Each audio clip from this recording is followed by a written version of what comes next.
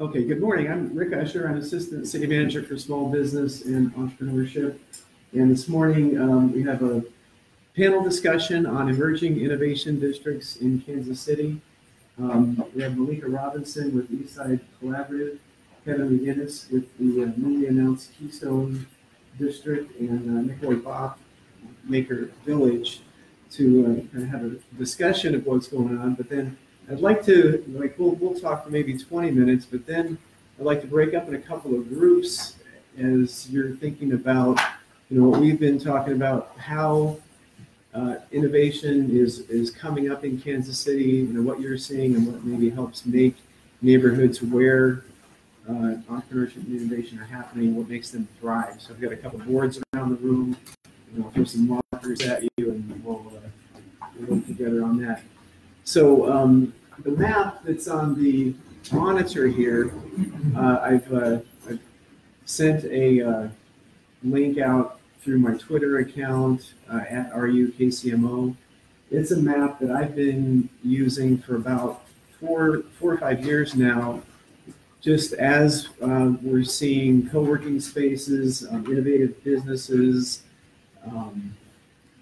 incubators, accelerators, activity around entrepreneurship coming up all over Kansas City. Trying to keep a list of that was fine, but then really trying to visualize where in the city and then what's helping those things happen in the city, with the map has been useful to me.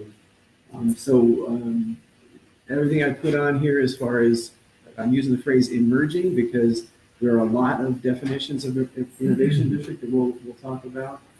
And that's kind of where I have been on this. So I'd like to start with Nick. And I've written an article about, as I'm doing this research, how coffee shops fuel innovation and entrepreneurship in Kansas City. So I first met Nick at Poco's Coffee Shop on Southwest Boulevard about, was that 45 years ago? Yeah, 4 or 5 years. And so Nick was there talking about his Maker Village movement. Bo Nelson was there with a bag of coffee, like, I want to roast coffee. And these guys were talking about where they wanted to locate their businesses. So kind of long story short, you ended up on 31st Street. So you want to talk a bit about what's happening in your neighborhood? Yeah, so at that meeting, Bo and Bill from Dominus and my partner and I were talking about buying a big building, doing coffee, roasting on one side, and then community wood and metal shop on the other side. Big idea.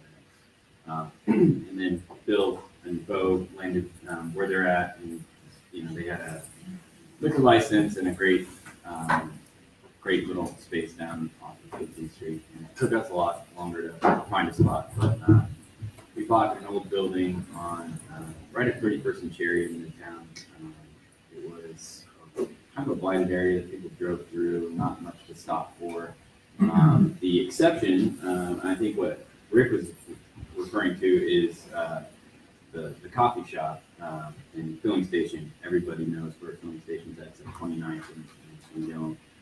So that, Rachel, who owns that, was very early there, and that kind of helped create a little bit of energy in the neighborhood. And then the 816 Bike Collective bought a building, the Two-Tone Press, which is now Printly KC, is a community letterpress shop. You can do letterpress, you can fix your bike, and now at Maker Village you can learn woodworking and metalworking. So we have those, 3 kind of, I wouldn't call them anchors, but 3 unique businesses that have some social impact and social entrepreneurship in mind. Where it's more business for the people. It's not a scalable, high net worth business. It's a small business. That's kind of where we're. There's a lot more to dive into, but we've really been working on communication within the neighborhood. We've got big developers. We've got people who've been there for a long time, who are not necessarily interested in the same things that millennials are interested in, or that people who live in cities are interested in, like walkability. There are small businesses that look at everything so it's going to be a tax and it's going to reduce their bottom line, and they have no forward-facing, retail or anything that would really benefit them. So kind of balancing that with also big developers that are coming in wanting to build high-rise apartments, and how do you balance, not gentrifying, not pushing people out, with balancing the new developers, the small businesses like ourselves. And so, we've been trying to come up with good ideas for that. I think we're doing an okay job. So I'll pass it along. Kevin, you're taking kind of a more like a larger scale approach to innovation. You want to tell us a bit about Keystone? Yeah, thanks, Rick. So first, I'll just say, I think there's a lot of great work that's happening. When you look at the map, there's a lot of assets across the region. I think one of the things when I started this project, and it's had multiple iterations and multiple lives over time, but really started this project in earnest in January of this calendar year. It's pretty time on my hands. I've gone to Civic Council, Casey Rising, talked to them about their 20-year economic development plan. They've been on an innovation and entrepreneurship work group in that organization. We were really looking at how can innovation and entrepreneurship move the needle on a regional basis in Kansas City.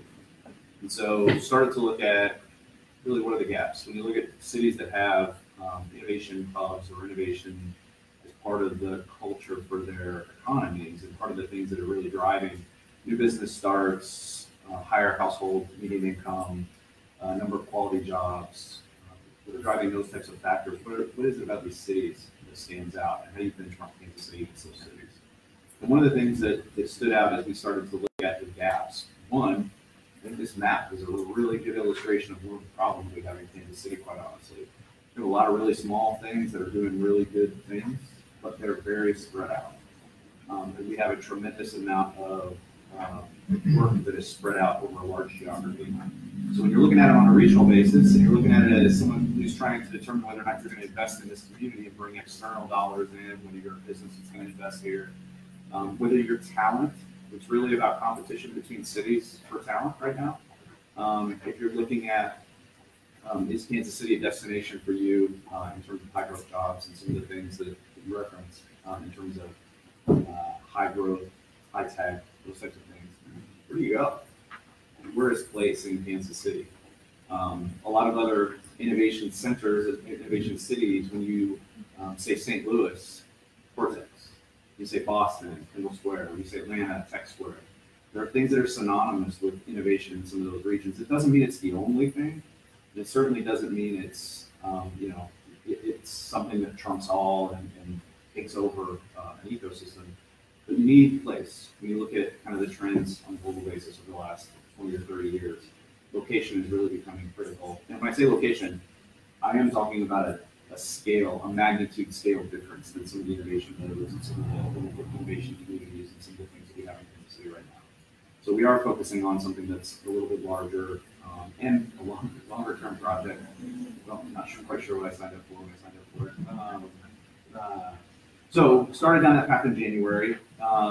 Looked at a lot of research and studies on placemaking, on what is about these innovation districts as they're defined by Brookings Institute, Virginia Tech School of Real Estate. There's a lot of academic definitions. I think Rick mentioned this right up front. There are a lot of different views of what an innovation district is, and we're taking a somewhat academic approach about it has to be.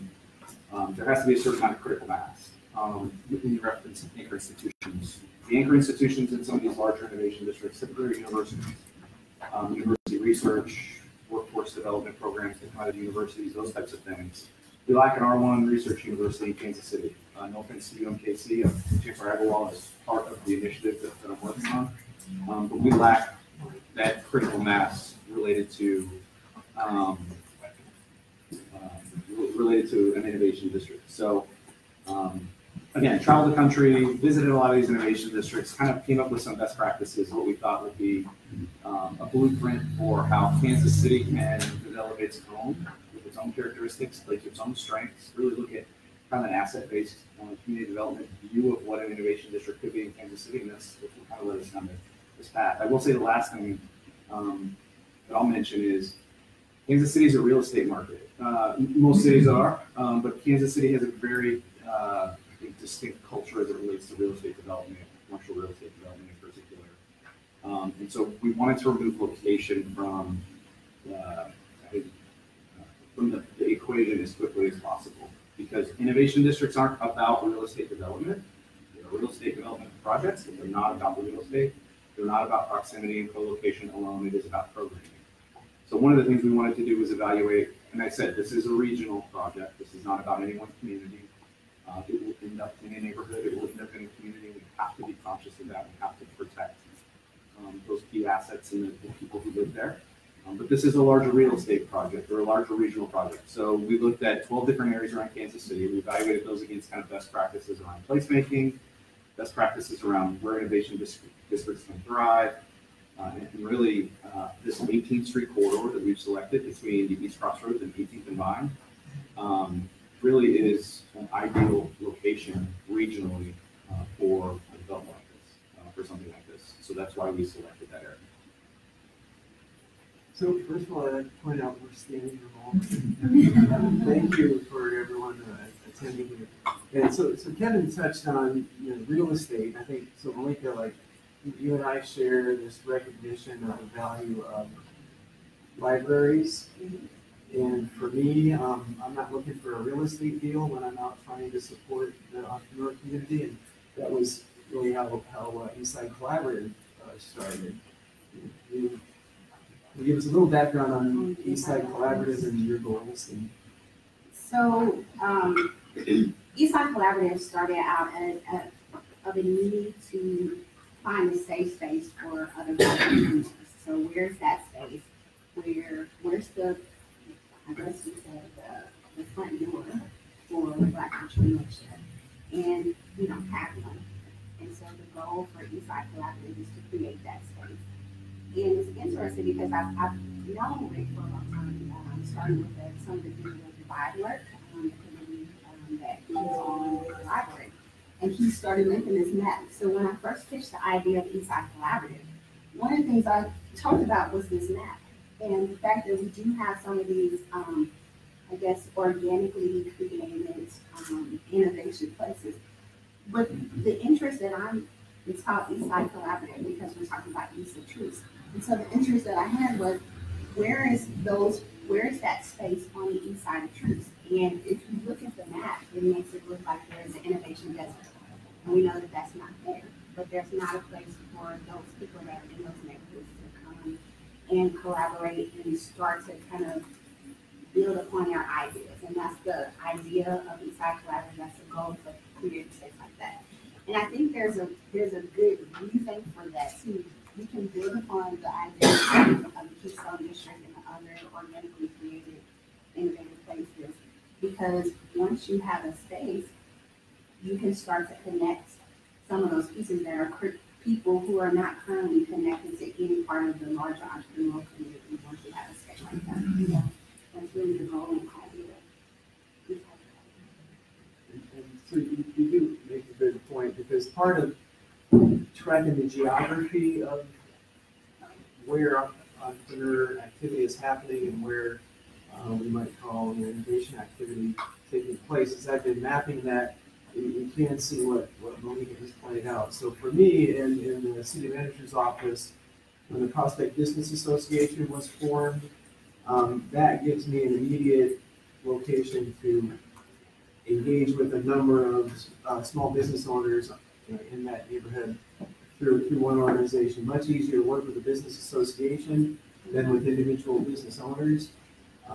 They have an economic development group, and they're working with KCStreetcare on the implementation of Prospect Max that will be coming. What I've mapped are the footprints of the Urban Neighborhood Initiative and the Central City Economic Development Sales Tax Zone, and then, like I said, the Prospect Business Association.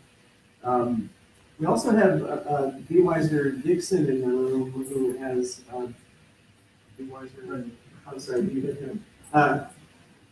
Who's been championing Enterprise Village, which would be south of 18th and Vine, and that takes advantage of some redevelopment that would need to take place in Article 4.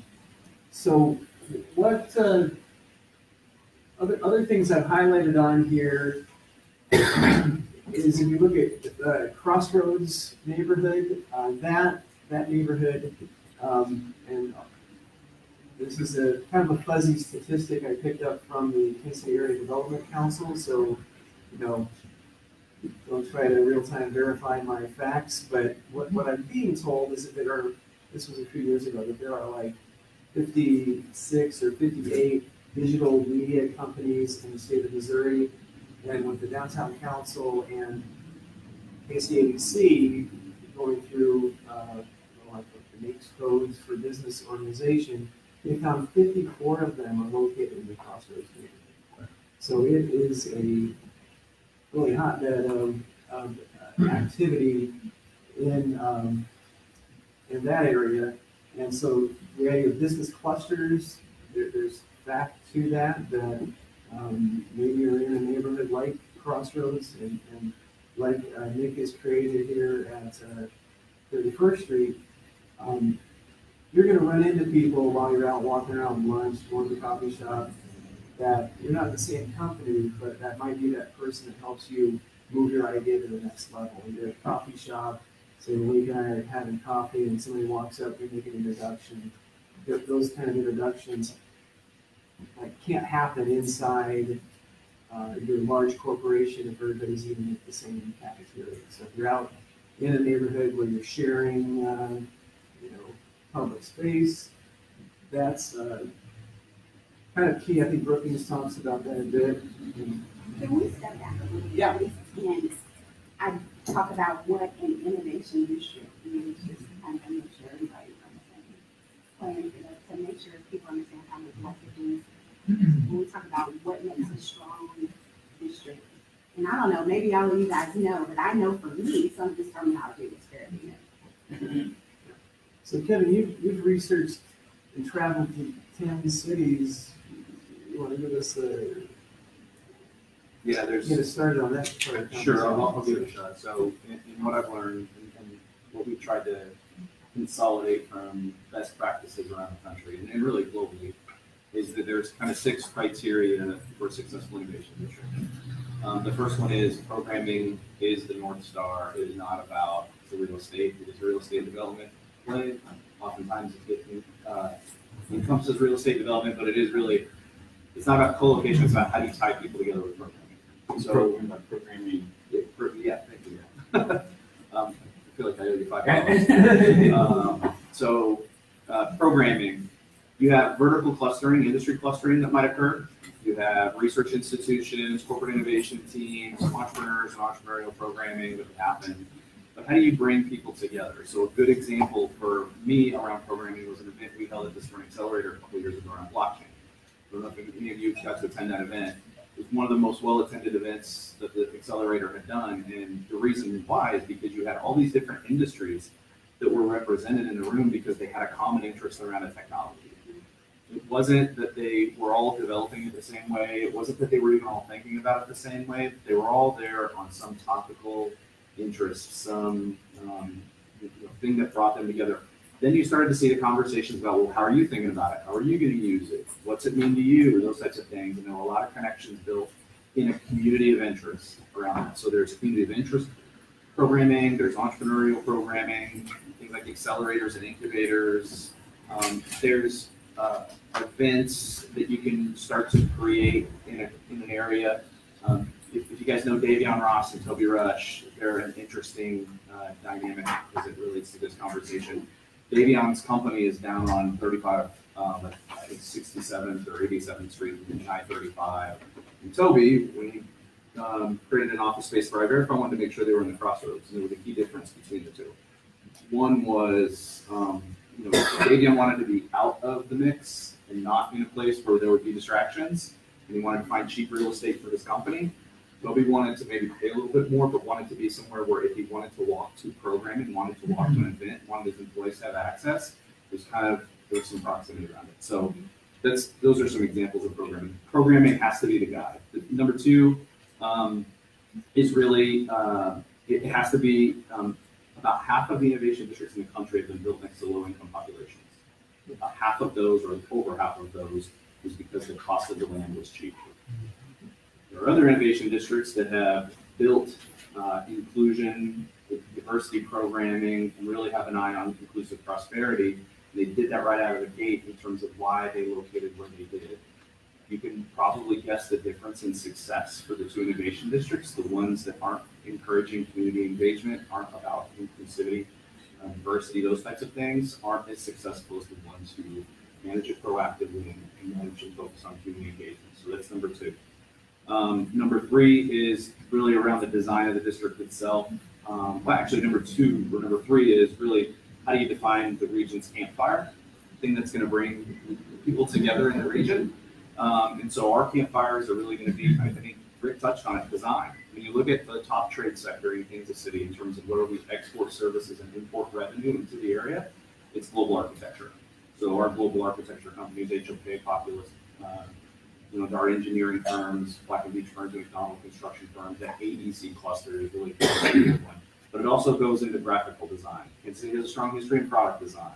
Design thinking, human-centered design is really the root and the core of kind of entrepreneurial thinking. So how do we make this innovation? How do we make Kansas City's campfire about design and build an area or design programming around that design? So find the campfire. Programming is key. Inclusion and diversity have to be at the forefront. And then the last three are really about the design of the district itself. And these are the criteria where I think you start to get into the definitional differences of what an innovation district is and isn't. And this is what Brookings has some pretty firm things around critical mass. So density and scale have to be part of the equation. In order for you to move the needle on an economic development perspective, you need a certain amount of density and scale. And you need to make sure that the project that we're working on is a 10 to 15 year planning and development life cycle. Not just an overall life S-curve of the district itself. Hopefully that lasts for a long, long time. But just to get this right, it's going to take 10 to 15 years. And you have to put it in a place where you can support density and scale. I'll give you an example.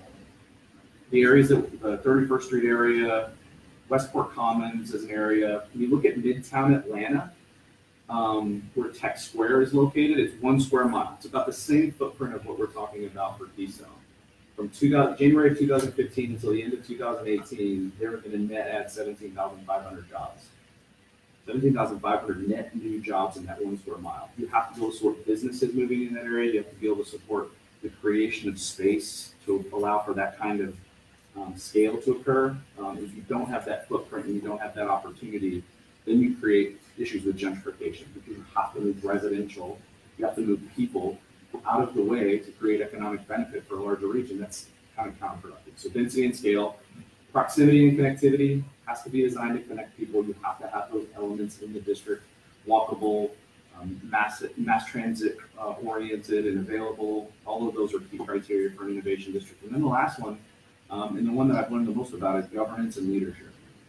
These are multi-institution in Kansas City. It's going to have to be by state because these are regional project. Multiple cities are involved, multiple anchor institutions. So you have to have the right governance structure in place. And you have to put the right leadership in place. If any of you are from St. Louis or familiar with Cortex, opened in 2002, was pretty much not going well until 2010 when they decided that they needed, it was run by Board of Regents, and they decided that they needed to hire an executive director that could lead them. That had a vision and wanted to do something different or had a vision for what Cortex could become. They hired Dennis Lower. He made some pretty quick decisions about what Cortex was and wasn't. And since then, it's been on a much different trajectory. And so those are like key I think, elements of a successful innovation district. When you, and I'm sorry, I was looking at your Twitter there because there's a lot of activity going on, but did you mention the Sprint Accelerator? I mentioned it. A bit. I did. So when Kevin opened the Sprint Accelerator, there was a panel discussion around with Mayor James, and you made the statement, we opened the Sprint Accelerator in the Crossroads because the campus isn't conducive to innovation. I believe the quote was, the campus is where startups go to die. Right. So I still believe that was it. So Nick, so your effort, I don't know how intentional you've been on it, but this area of Kansas City, 31st Street, basically Forest, maybe over to Gillum, north to 27th down to 31st, there are a lot of what I would call, maker type businesses and social entrepreneurship ventures. You just got a neighbor moving across the street, but can you kind of tell what has drawn people to the neighborhood to this idea? Well, and the branding, I like the branding too. So. Yeah. Well, Kevin, I feel like is operating way up here. I'm down here at the street level, and with a much smaller group. So that was really a good kind of 1,000-foot view, and how the innovation districts can work. My lens is through the maker world. So and the first time I ran across the innovation district, word was in a book called Maker City Project. It's a good book. There's a chapter on innovation districts, and it really talks about like infrastructure, physical prototyping, community engagement, all those things on a neighborhood level, not a regional level, but on just a strictly neighborhood level. But it involves the city, because you need planning, you need approval for permitting, and all those things. So. And I'll get to your question, but sorry, I just wanted to get this out there as it relates to innovation districts and why I'm here. So what we started to do is work with our neighborhood anchors, and who happen to be design and build companies like Square One Studio. Amazing. Never heard of them until I moved into the neighborhood, and they're fantastic. And we worked with Print League, which is the community print shop, the Bike Collective, Oddities Print, which is a print shop in our neighborhood, and started coming up with ideas of how we can kind of change the infrastructure to slow down traffic. That was like our everybody was on the same page. Like, what do we need to do? We need to slow down traffic so we can walk across the street and not feel like we're going to get hit by a bus. 4 buildings in our neighborhood have been hit by trucks or buses in the last 4 years. So you can see, like, you go and look at buildings, you see like big metal strapping. The buildings have been like punctured. It's because cars fly along the 31st Street corridor because it's an artery. I understand that. The Mid-America Regional Council did a study. 31st Street was one of the most dangerous corridors in the city.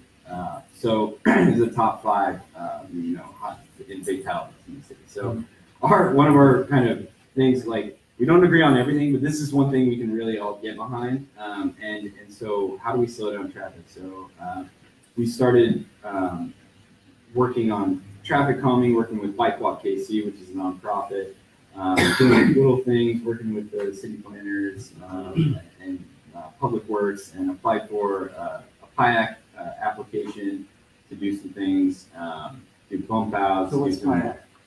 Plan Improvement Area Council, I think. So that's Public Improvement Area Council. Thank you. I just want to clarify. Yeah. Public Improvement Advisory Council is funding for public infrastructure that the city council manages, and you can, as a resident, you can propose infrastructure funding. So I just want to clarify that. Thank you. So increasing density for parking, and also narrowing the streets so that it's really clear that this is 1 lane and not 2 lanes, and again, kind of, that's just kind of some encouraging traffic calming. If the lanes aren't super wide, then you don't feel like it's a super highway. If it's a little narrower, as it should be, you can increase your parking with reverse angle or zipper parking, and you can also slow down traffic. So we also did a project where we built 25,000-pound concrete planters with the idea of building benches off of the side, bike racks, little free libraries, and that's kind of the concrete planter was also closer to the curb, so that the cars would, not want to hit the planter, so they park a little bit further off the street. So this is like ideas for traffic calming, how we can do that. So that was kind of our, that's what brought us all to the table and increasing our communication. And that's now led to like Wanderfest, which is a neighborhood kind of party and exploration for people to come and see what's going on in the neighborhood, which is increasing collaborations. And we have a lot of makers from the east side, from downtown, all over. And you got a new neighbor, the Truce Market Collective. Yeah, and I'm not sure if they're all the way moved in, but they've got some really good ideas. And I've heard some of those from Katie from Truce Market Collective and Davin from All Caps. I'm encouraged to see it, and it sounds like they're doing it in an extremely inclusive way. So, did we touch on enough? Do you have some other definitional ideas as we talk through this? Because what's interesting for me is when you're like Eastside Collaborative, you started just by being a pop-up in public libraries. Now you're in co-working spaces and coffee shops. Yeah. So what happens in that environment? Why did you pick that model? When I first found out the idea of co-working spaces, I thought this is amazing, because when you're in a space like that, and kind of like what we're doing today, you start to meet all kind of different people, and you can use what they call these collisions to create these relationships. And I thought, wow, this would be amazing for the Black community, and I didn't see them in these spaces that I was going to. And so the idea was to pop up in these cafes, co-working space, just to know more about the landscape of Kansas City and what's available, not just for coffee, but also that there are resources available. And we got coffee, Wi-Fi, some tables, and some power. And then the Southeast Public Library said, hey, we got a space. You want to come and host it on a regular basis. So we did that for a while. And then Uzazi Village on 47th, the Truce is where we were for quite some time on Tuesday. So we were still kind of like a pop-up co-working space. And the goal, again, is to create this mass of people that have a community and a place to be. I'm interested in what's happening like in the Prospect Corridor, because some of the things that Kevin is talking about are needed for an innovation district and everything. I think that's great that they're creating that. But the organic piece of it is, while we're, working with KCStreetcare to build up the transportation there, there's a lot of work about creating residential spaces as well as commercial spaces. And I see that as also being a place where we can kind of concentrate some innovation. It's important though, while we're talking about creating innovative centers, that we also think about how to do the inclusion work. So it's not just about entrepreneurship, but also about the training of people so that they're ready to use the roles that these businesses are creating, and not just in service capacity, but also in knowledge work or in technology capacity. I think there's work to do around that to still, make sure that the spaces that we're creating, the centers that the cities are focusing on, are going to be successful. Anyone in the audience have questions for? So, and I think this is kind of to all three of you, but maybe mostly to Kevin. So clearly, Kansas City has some organically occurring kind of hotspots happening, and then I think what you're talking about is almost like an artificially created density that you're aiming to create. So my question is a two-parter. Once that starts getting built, what success metrics are you using as you job growth within the area, things like that? And then the second part of it is, how do success metrics in other areas that have successfully created an innovation district, how do those compare to those organically created districts? So the first part of that, there are dozens of key performance indicators that we're going to use to measure success. And they have a lot to do with anchor institute participation. So when I say anchor institutions, I want to go back to the 4 gaps in Kansas City. One is geographically spread out with a lot of divisions in the city. that doesn't look like our peer cities. A lot of them are spread out, but very few of them are spread out and have the amount of divisions that we have that don't allow for collaborative scale. So that's number one. Number two is we lack corporate engagement and corporate collaboration. We rank near the bottom of our 30 peer cities in terms of corporate investment in the innovation ecosystem and the entrepreneurial ecosystem. We do not have an R1 research institution in the metro area. So how do we use collaboration amongst R1s in the region to bring them all together? And then last, we have a two-sided workforce challenge in Kansas City. Every city, I don't care where you are at, they have a demand-side problem.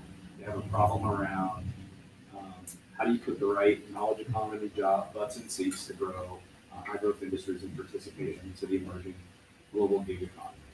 How do we put the right, so everybody has a demand-side challenge. Kansas City has two very large populations that were left behind after each of the world wars and have not been properly invested in terms of that workforce development to prepare them for knowledge economy that's emerged. So all of our key performance indicators are going to be stacked up against kind of those four criteria. So how do we get our anchor institutions engaged? How do we engage them in programming and increase their level of participation? Universities, corporations. How do we create the right diversity indicators, not just around entrepreneurship, around workforce development, around skills training? And that's one of the reasons that we want to create the Future of Work Academy within the footprint as well. So, I could list them all off, but there's a lot of them. Your question about how do they benchmark against the smaller organic pieces, I do want, how many people know what Keystone is? I don't mean this to be Hot top? so, no, not the pop top or the ski resort. Keystone. So Keystone, for those of you who don't know, Keystone has two literal definitions. It is really kind of a key element that brings together an ecosystem. But from an architecture perspective, it's the last piece that's dropped into a stone arch that provides support and joins the two sides, right? From a biology perspective, which is also a cluster strength for Kansas City, our BioNexus life sciences area. From a biology perspective, the Keystone is a species that exists within an ecosystem that actually optimizes that ecosystem. Think honeybees. There's been a lot of, I think there was a really popular gray wolves in Yellowstone, and they reintroduced gray wolves in Yellowstone, how that really helped the larger ecosystem start to thrive. So the reason that this is called the Keystone District is the opportunity for us to help optimize a larger ecosystem through place. It's not to replace things. It's not to, we would like to see the key performance indicators, the benchmarks improve for everyone in the region, not try to replace those things. And one key difference that I would say that we've seen between the smaller nodes and organic developments that need to happen in a community versus, and it's funny, I've been describing this as we're building an artificial reef. We're going to build an artificial reef for 10 to 15 years and hopefully it becomes a sustainable ecosystem around it. But the goal of that is to try to, and the difference between a larger development, like what we're talking about, and the smaller ones, is truly just the economic need of it. Because do we have the ability to see more high growth startups come out of the ecosystem? Do we have the ability to see workforce development more closer with industry and see more skills development, career transition services, see these things just scale where they can't scale sometimes in the smaller numbers?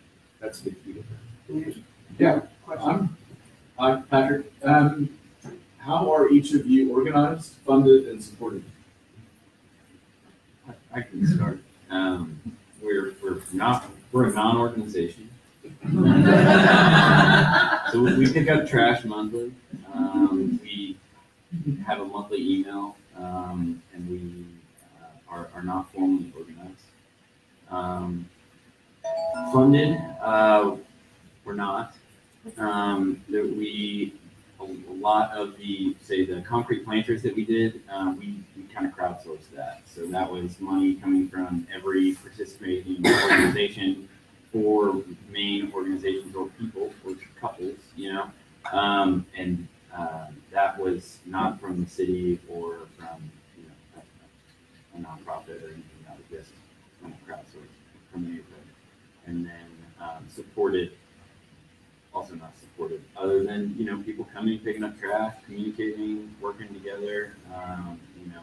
We had all the drawings, for instance, for the PIAC application. We did those ourselves because we had a guy who was really good at vector drawing, also has an interest in urban planning, so he helped us put those together, and so we're kind of, well, yeah, DIY, I guess.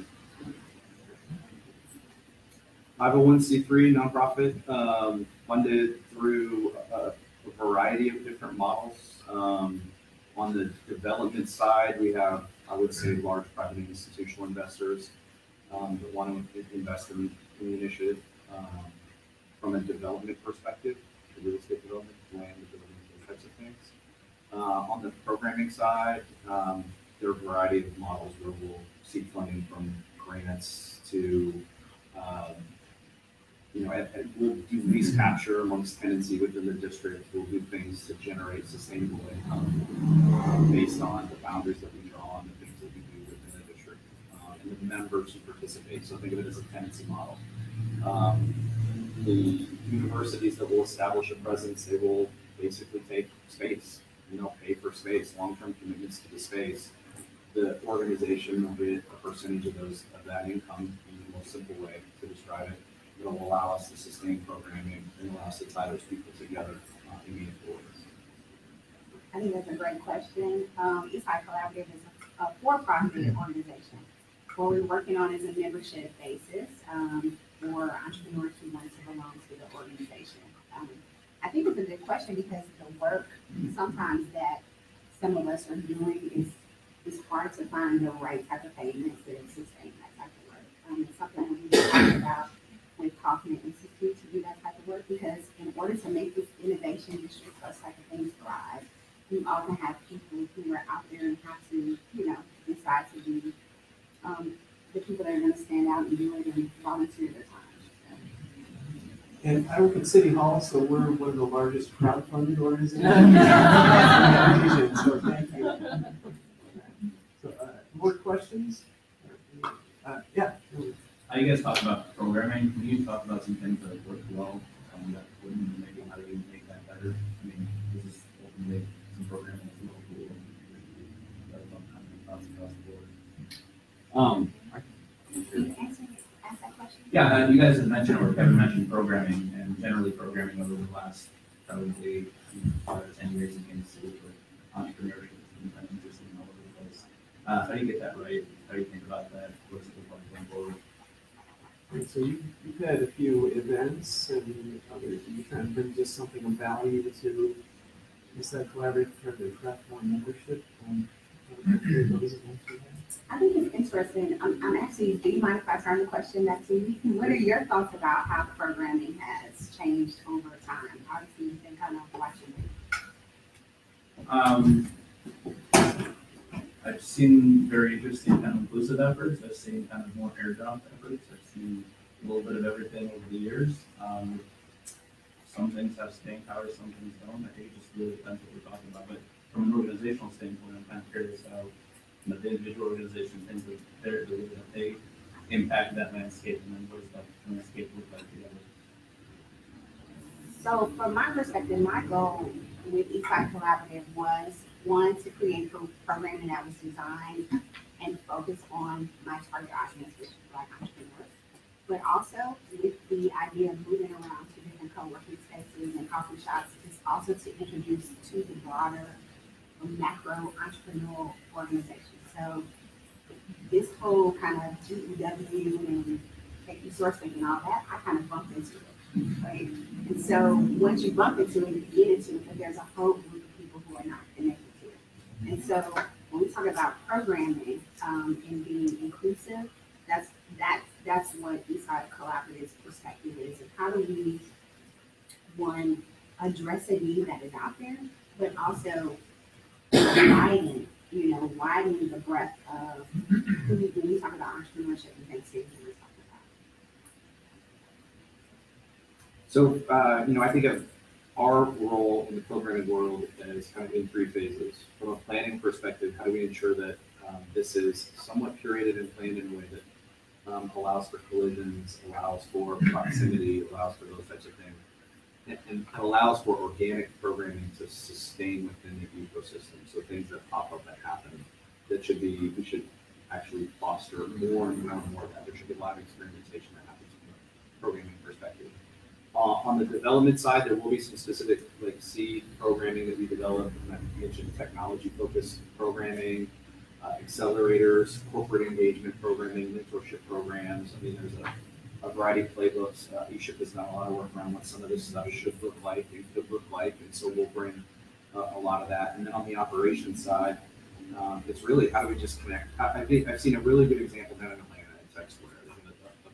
A for-profit entity that was created called Sandbox Communities, and they use that as kind of a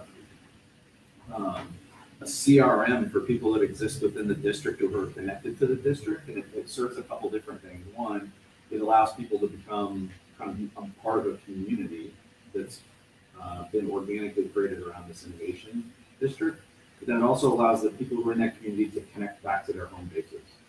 So one of the strengths of Tech Square in Atlanta is that there's 15 corporate innovations teams that exist within there today. There's 19 more that will be added in March when CODA opens up, their next high-rise building that's going to open up in Tech Square.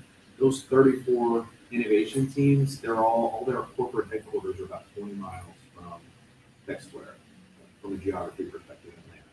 And so they've created some really interesting programming that connects it back to the core businesses and corporations and really allows for that investment and that interest in those resources to easily plug in when they want to. So how do you create scale of teams? How do you create the density of conversations and problem solving and sharing and those types of things? So that's from an operations perspective, and one of these key performance indicators is how many people can we get down there that are focused on some of the programming that we do in the Can I just add to what you're saying?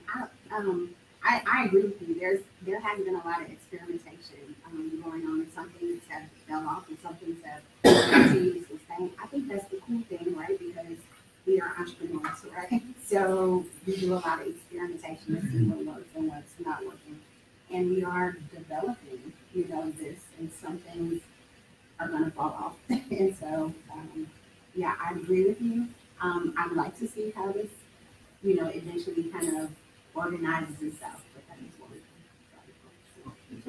one. For the Tower East District, some of the neighborhood programming is picking up track, monthly meeting, talking about issues, how we can grow, change for the better if needed, and forming and pouring 25 concrete planters. So everybody was coming to pitch in and help out, prototyping those. And filling them with sand and aggregate and dirt, and then actually planting, plants and educating ourselves on, native species and how to, map over water and film and stuff like that. So you said Tower East. Tell us a bit more about that. Well, it's just the name of the neighborhood that the two sisters from Two Tone Press, they were tired of us not having a name, or so they were like, I'm taking a hold of the email list and I'm emailing everybody, and we're gonna figure out a name for our area. Again, we're not organized. We're not registered with the city in any way. It's just what we call ourselves. So Tower East District is what ultimately came out of that process. Angie and Michelle wouldn't take no from anybody, and they rocked it, which is awesome. And then people who aren't from Kansas City, what's the significance of that? Oh, sorry, the big red tower. We're east. KC Little Tower. Yeah, we're east of the big KCPT tower. And that was interesting for me because when I was mapping this, I kind of put a box around it and said, this looks like, I think I just called it Maker Village. Yeah. And then this is open. You can go in here and add stuff to it. So they changed the name to 31st Street DIY. Yeah. And then they had Maker Fest, Wanderfest, and then the Tower East name came up. So it really is.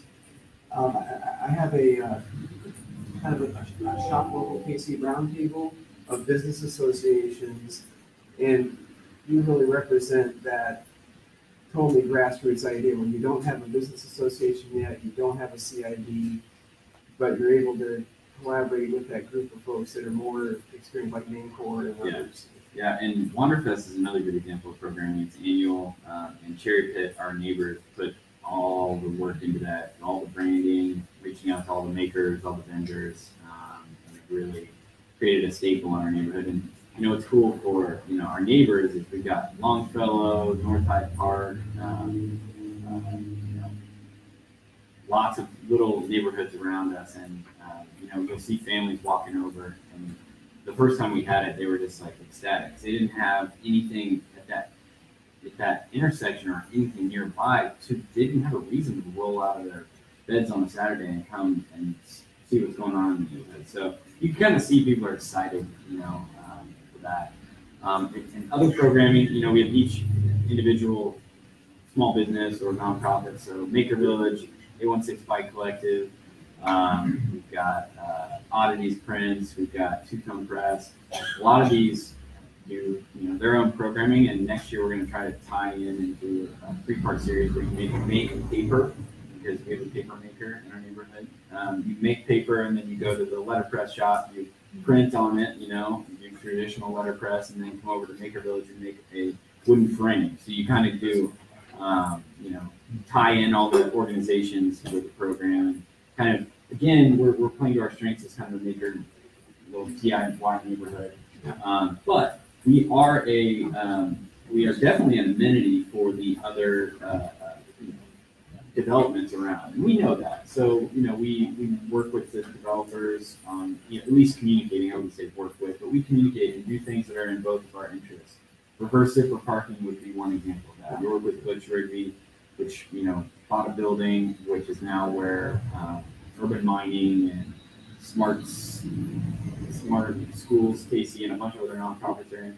And we worked together to get reverse zipper parking, which added a bunch of parking in the neighborhood and it will calm the traffic. It hasn't been done yet, but we want to, even though we're DIY, nonprofit, small businesses, fighting the man a little bit. We want to work. We want to work with the big institutions to make sure they're not overstepping, and that we can get things done where they're common interests. I mentioned that really quick. I think there's a few conversations that's being had. I think we'll talk about innovation districts, and we talk about the divide between the Truce, the East Side, and the West, what's going on in the West. I think it's important to also note that direct engagement of the community that we're trying to include in these innovations needs to be more intentional. I think we are good at doing what we do amongst the people that we're comfortable doing it with. I think that there's a stretch to actually acclimate or help others understand what it is. And it's an uphill task and battle, right? Because we all say this is open door, anybody's invited. However, cultural differences are going to keep people away, right? Regardless of how open that we are, I think cultural differences keep people away. And so I just wanted to state that, because, and then also when we talk about success, gauging success, there's a traditional light of success, and then there's a non-traditional light. So when we talk about non-traditional, we're talking about mom and pop entrepreneurs that, they might not see $50,000 or $100,000 or $1 million in growth in a certain period of time. They might only see 20,000 or 10,000 in growth. Non-traditional, that's a huge success for that demographic, right? However, they're kind of written off as, hobbies or whatever the case may be. So I think that we need to start thinking about reframing what traditional versus non-traditional is, and then also crossing those lines intentionally to make sure that we're bringing in the folks that actually live in these neighborhoods that we're trying to infiltrate and organically create. So you raised really strong points that trying to address, like Maleika pointed out, just how you bumped into Global Entrepreneurship Week, and so that somehow talking to people around the community and basically sourcing staff, EDC staff will, I think, support this assertion that it's kind of like no matter where I am in the city, Northland, South, East Side, downtown, there is a big lack of awareness of just the services that you see, basically sourced like the city KCStreetcare would provide. But then there's a specific feeling that these services aren't for me. That we have some with some of the neighborhood that we're really trying to find ways to change. And I mentioned the library, Woodford Library. I have office hours there. Third Monday of every month to bring at least some of City Hall to the prospect corridor. But it's an ongoing challenge, and I appreciate you. And I mentioned D. Weiser Dixon was here, and you've been working on Enterprise Village for quite some time. So you kind of heard the questions that come up. What you have thumbnail sketch of the concept, and you want to take a minute to talk about that? I appreciate Rick was over to my home last week, and he kind of said, "Man, you might want to sit in." Got a good friend of mine that you Kevin, carry the station. So everything that he is saying is so right on point.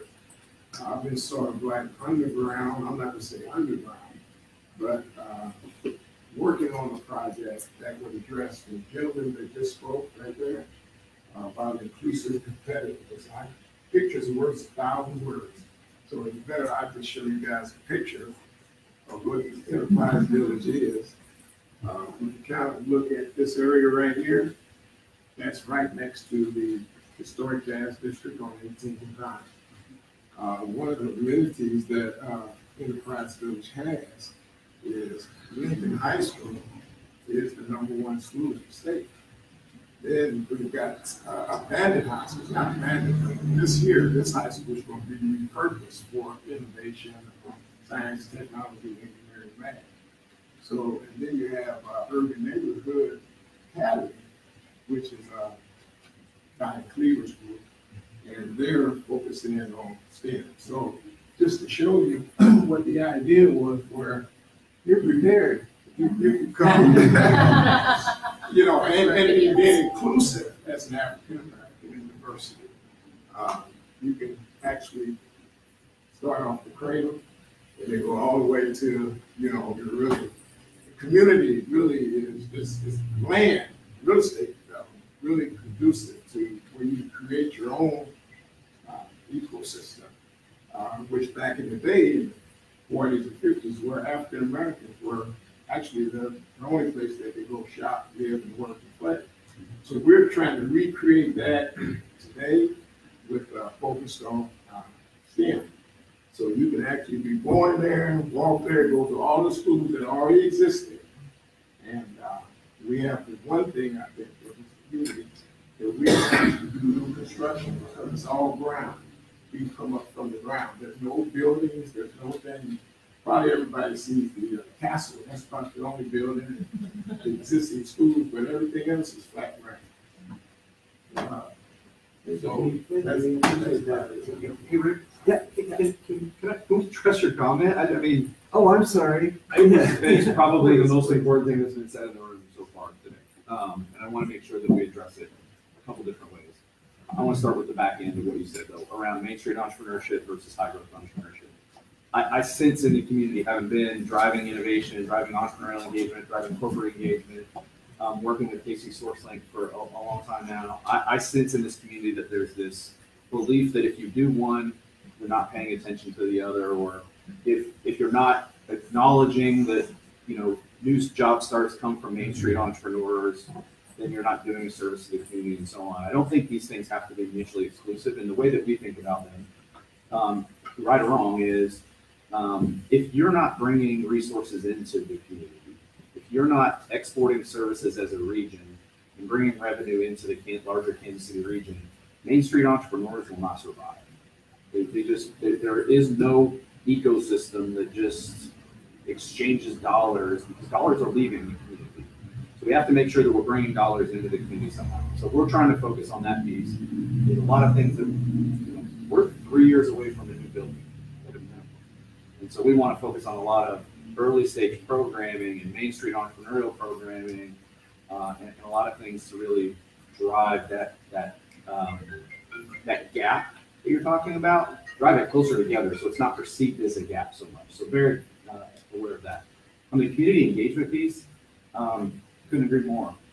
open to suggestions. I think you guys are noted. I met with Terry. I met with a lot of people trying to do one-on-one community engagement. We're going to do some more formal community engagement before we clip shuffling any ground anywhere. And so I think that if you're not engaged in your local community, doesn't matter if it's a larger economic regional development initiative, you're going to miss the point. I think that's where we've seen success or failure amongst these innovation districts is the ones that don't do what you're saying, they fail or they struggle. I don't think that that's at all what we want to do. So I'm open to suggestions. We'll give anybody my email address, my phone number, call me, tweet at me, do whatever. We'd love to chat with folks about how we make this as successful for Kansas City and in particular the surrounding area as we can. So basically, what you're saying is you guys really don't have any solution on how to address the cultural racial issues that you're trying to do. The project is going to sit on a very, very sensitive line. And I think what the gentleman is trying to say is what are you actually going to do? Instead of just saying, hey, we're going to be increasing your community engagement, what are you doing to actually make sure that business is run? So in which you're trying to connect between Lincoln and Ryan Crossroad, on the Lincoln and Ryan side, how are you going to engage with that business? How are you going to build wealth amongst the community so that we can create our own jobs and build amongst ourselves? I think it's as someone who's from the East Side, who works for a company that's on the East Side, I get very scared when you see these big innovative ideas come so close, especially at a time of gentrification, because the first thing I want to know is what are you doing to help my side of the community besides laying a pathway for gentrification? If I know this side of the community has all the resources to gear up and push out, and like you said, this is a real estate type city, what is going to stop you guys from coming in, putting people in, pushing them over, and overthrowing us because we're not ready? We don't have the resources. So people always say, we want to get the resources, we're going to come out, we're going to be engaged and talk to us. You're going to engage us or pull us in by being very specific about the programming and the things that you do. So it's one thing to talk about it. It's another thing to say, I'm going to be very intentional about making sure I grow Black businesses and create more jobs to help combat the issues that this community has. So I didn't really hear an answer out of you on that one. And then for Mr. Dixon, you have a great idea and concept. How are you going to make sure that Black businesses can actually thrive in the community that once was a Black Wall Street for I mean, it's hard to answer in a forum like this, but there are some ideas around how we build specific programming. We'd love to talk about including accelerators, some of the mentors that we want to bring in. I'm not going to suggest that I'm bringing a bunch of Overland Park executives in to mentor the Black community. And that's not what I'm saying, and that's not what I'm trying to build. I know you're not saying that. So I just want to make sure that when I give general statements about community engagement, it's because we're not there yet. And I'm not suggesting that we have the answers. Mm-hmm. And I also, you made a comment that I've been trying to overcome since the day we made our announcement. Mm-hmm. We're not trying to connect anything. Okay. There was a quote in the article about connecting. My goal isn't to connect anything. Like I said, this is a larger regional economic development opportunity. Yeah. You used the term front door. Mm-hmm. What I'm trying to create is a front door to the regional economy and innovation network. When you're outside this community, outside the larger Kansas City community, and you ask people about bringing resources to Kansas City, Google for entrepreneurs, we've had many conversations over the last 6 years with diversity-led programming that doesn't know where to go in Kansas City. They'll be like, where? You're spread out. Like, it would be hard for us to invest in yourself as a community. What we're trying to create is a place, the front door to the regional economy. Now, happens to be, and you're right, I probably picked the most sensitive corridor in all of Kansas City, and I'm willing to take that BHAG on and just see if we can make it work. But it's not going to be without proactive community engagement. So I don't have all the answers. I'm not going to profess to have all the answers. There is a series of initial diversity programming pieces and community engagement programming that we plan to initiate. We haven't talked about that yet. We haven't talked about any of our programming yet. The only reason we made an announcement is because our first parcel of land got secured. We wanted to make sure it wasn't about that first parcel of land, but it was about the larger opportunity that we're trying to create. So that's our perspective. So I'm not going to say I have all the answers, but certainly are aware of a lot of the issues that you're on. So suggestion, pull away from the word diversity, inclusion, and investment. You can be very specific. You are at the borderline of a very prominent community and a very trying to thrive Black community. Be very specific and intentional who you want to serve, and who you're trying to serve, or understanding who you're going to be bumping up against. And you are at a sensitive line that is going to be connected. So always be aware of that when you're doing what you're doing. It's probably the best advice I can give. Yeah. And engaging people like Ms. Robinson next to you already doing the stuff are doing exactly that. How can she become a part of that in helping to engage more businesses to be part of the conversation, or be part of the ecosystem? One of the initiatives that we are doing for the homeowners that will live there, buy a home there, and I would say missing middle, we won't be, we're not about gentrification, is that because Google runs straight down our pipeline, the head end of it, and then the new technologies that we're going to be able to empower those homeowners with online businesses, whether it be their own home-based business or whether they can work online. Then we have UNKC, who signed up maybe 2 years ago to bring in workforce development. They've given us letters of support. Avila has given us letters of support. Lincoln has given us letters of support to come in and really put the program in there for diversity or inclusive competitors, or people of our color. To see, I welcome Kevin's project. If you look at it geographically, he's got the perfect location for whatever. So now, coming back to our side, which is a half a mile later, if we can get the programming ready and demand some of these educational institutions to come in and put workforce development type programming on the property that we have and the buildings that we plan to design, it would be a direct feeder to what Kevin will be doing in about 3, 4, 5 years. So it would be important for you and the young man to come in and share right knowledge that you guys want to see, especially with me, because I grew up there, I lived there, walked to every school there, and so I'm back to try to make a difference. So we need to know what you guys are doing. But we'll have a program. That's what we're working on right now. I just named a few, and I can send you the letters of support. City is on with Troy Schultz is giving us some support there. So we're on the next step now of getting funding. The opportunities are will help both of us. Both of us are right smack dab in the opportunity zone. You understand what that means? Okay, so the dollars that are going to come down, if you have the right pitch to the corporations, I can see an Intel, I can see a Google, that have this capital gains, that they got to invest their dollars into a good project with the right people, will create that.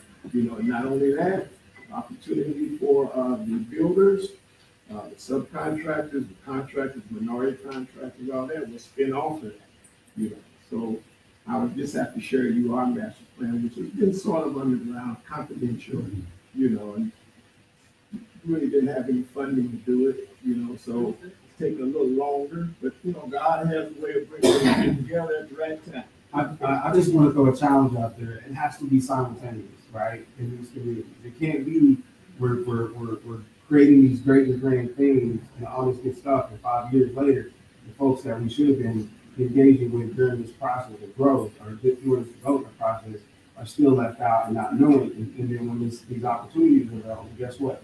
Like we just said before, these people are not going to be ready to capitalize on the opportunities that presented themselves. And so the folks that are going to be ready to capitalize are going to be the folks that are pushing the folks out because they have no clue what's going on. So we could be in these meetings all day, every day, but at the end of the day, if the community is not engaged and they're not involved with intentional engagement, right? Direct intentional engagement, actually going out and soliciting and making sure folks understand these things and pulling them out of their comfort zone. It's a totally different situation. So I saw you. Yeah. I asked the question earlier as a preemption. Like, how would I invest in your deal right now? Who are you? Just me personally. Just you personally. You said you're the next. So you what I wanted to throw out is that he mentioned opportunity zones. Right. And opportunity zones, the city has like 31, I think. Is that about right? Opportunity zones that Treasury has approved. Tomorrow, I have another discussion everyone might want to join on the Kansas City Entrepreneur Ecosystem Strategic Plan.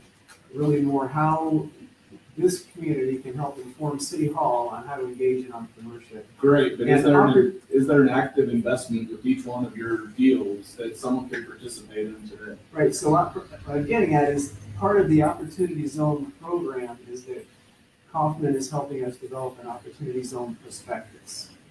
And that prospectus would start with like an overarching why Kansas City response for everyone outside of Kansas City to understand what we've got going on here.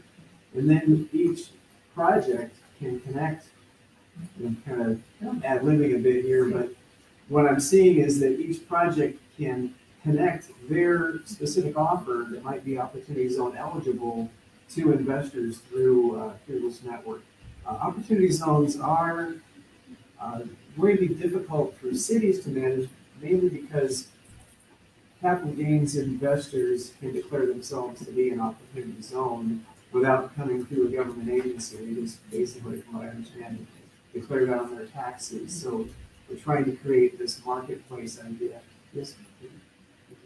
Oh, okay. Yeah, can we have some honest talk about opportunity zones? Yeah. You can't stop them and you can't stand in between them. And I appreciate the efforts of the chamber and the city and Kaufman to try to create an opportunity to engage those investments and engage those things from a community perspective. You have to be really careful about opportunity zones because you can't set bureaucracy over the top of them in hopes to contain it, because then you go against the very nature of what it's trying to incent, which is the investment. We have to be really, really careful about this. The answer to your question is, I don't know. I'm encouraging Kaufman to think twice about being the entity that creates the prospectus. I think the city is the one that needs to do that. Yeah, but creating any like steps to engage before you can invest in an opportunity zone is very dangerous for this community. And I say that as I understand the challenges in being someone who's building in an opportunity zone and the community engagement, those perceptions and those things that can be created. And it's a great opportunity for Kansas City. We have a huge amount of land. You say 31 parcels. It covers census tracts. It covers a huge amount of land. And we have some, there's a lot of opportunity, but we have to figure out, I think the best thing that came out of the forums last week was we have to create a couple nodes to test and experiment with and see how this works.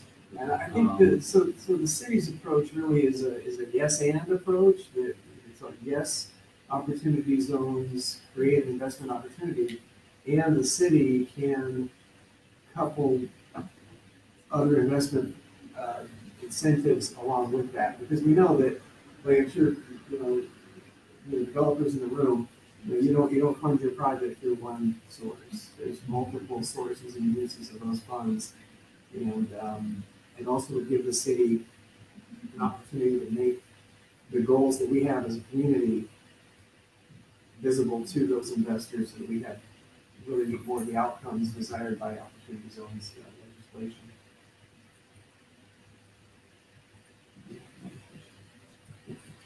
Is it? What's next for each of you? What's next for you? Opportunity zone investment. So right now, as I said, the goal is to have a place. But in lieu of a place, where's Eastside Collaborative if we don't have a space? And Eastside Collaborative is poised to be a convener of Black entrepreneurs. So that's one of the things I'm trying to understand the needs of the community and represent those. What's next for Keystone? So the first step for us is to nail down some of the anchor institutions to their MOUs, letters of intent, to make sure that we get the commitments from them. We have verbal commitments, we have MOUs with most of them, but we need to nail it down and make it a little more official. The second piece is the community engagement aspects. We're in the middle of doing a lot of one-on-one conversations, but we really need to kind of ratchet that up.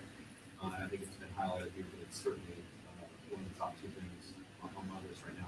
Third thing is, we have space that's available along the corridor that we want to line up programming now. This doesn't need to be about bright, shiny buildings. The key success criteria of these innovation districts is to be authentic and to be inspirational. I think there's some programming that we can bring to bear before there's a shovel in the ground anywhere. And that's kind of next up for us, is to get some of that programming started as soon as the first quarter of 2019. I don't run the neighborhood, so the next group, meeting, and we pick up trash. People will talk about what they want to do and move on to the next thing. Right. So I had initially thinking about how we might run this group.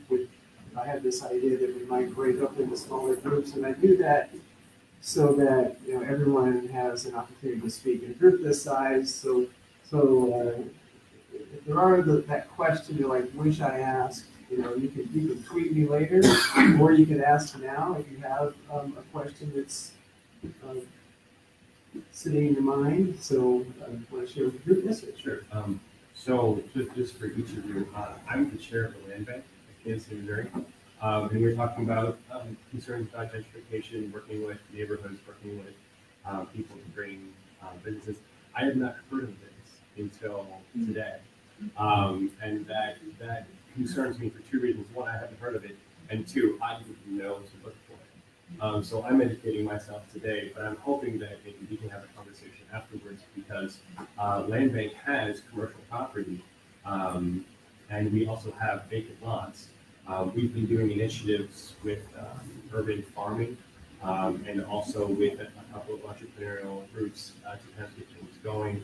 But to know what my goal, what I took over as chair, was to just work with the city and the county to look at the neighborhoods that the schools needed to do well. Because my belief is that the schools do well, we all do well. But then now I know that this might be right down the street. One of the things that we try to guard against when we guard against is people speculating in real estate or just buying up a bunch of houses. Now I know this is going on in that neighborhood.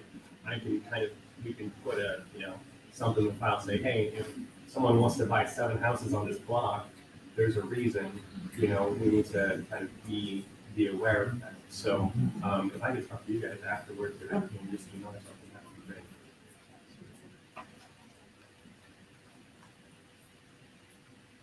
great. You just to answer your question, the land bank has been very supportive they just gave us a bunch of land we had to present for us. So I don't know if you ready to look at this.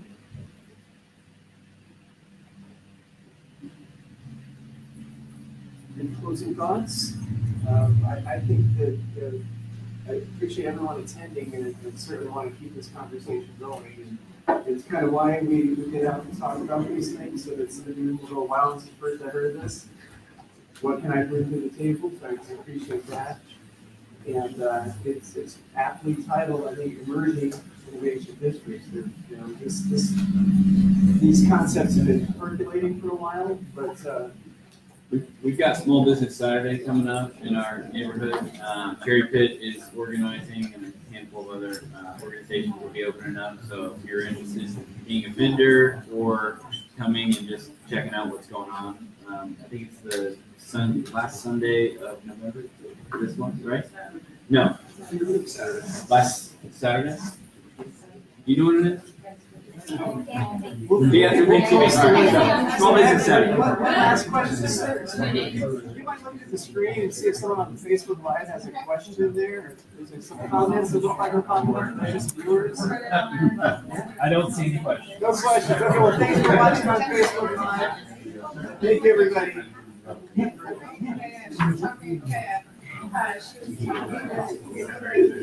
Thank you.